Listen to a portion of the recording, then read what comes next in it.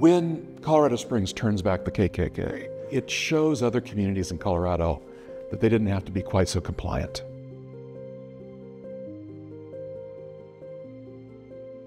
Other than Indiana, Colorado took the claim of having the most active KKK with a resurgence in the 1920s. They gained political power. They were able to win at the polls. They were able to guide legislation across the state, and they were kind of kingmakers, if you will. They moved into southern Colorado, Colorado Springs, the municipal election in the spring of 1925.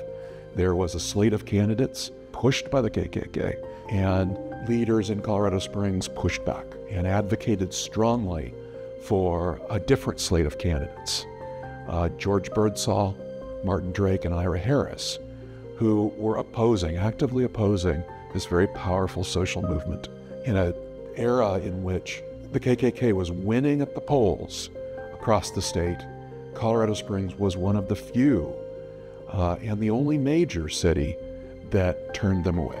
It turned out to be a victory for the anti-KKK ticket. The local community did not want outsiders telling us what to do, kind of poetically connected to this idea that they also supported municipal utilities.